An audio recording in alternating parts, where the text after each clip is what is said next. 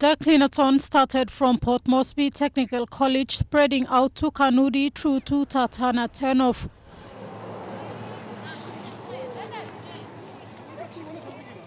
Today's shoreline cleanup is one of the 3 components of NFA's POM Seascape initiative. This is the waste management category, which aims to minimize marine pollution and habitat degradation from industrial and household waste. NFA's Managing Director John Kasu, who led the clean-a-thon, pointed out the importance of keeping the shoreline clean. Managing plastics and all this, and a lot of the rubbish that is always dumped on the coastline.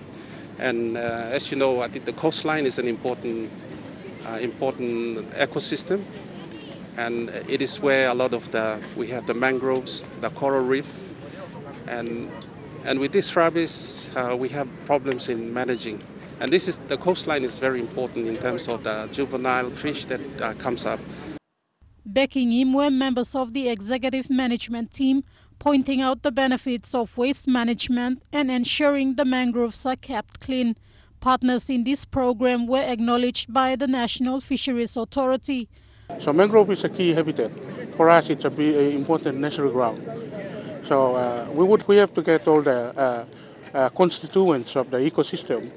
We can be able to see the health of fish, reefs, mangroves, and clean sea. Partners, PNG, DEC, NMSA, PNG ports, MAS, and it's just a start, and we'll plan it properly and we'll make it a bigger and better event again next time around.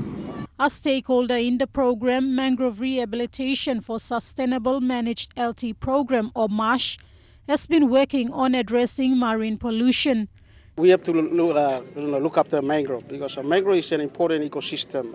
And I think studies have shown that 75% of the fish population actually started breeding in mangrove before they go out. The other 2 components of the program are enhancement of corals and mangrove replanting.